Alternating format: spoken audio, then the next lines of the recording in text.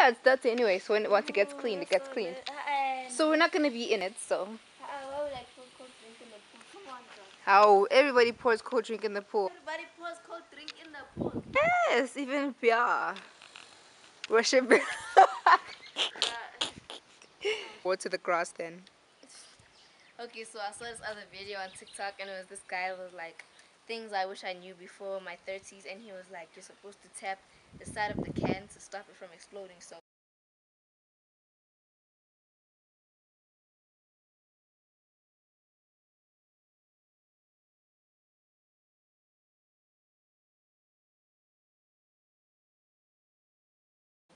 we're gonna see if that's true.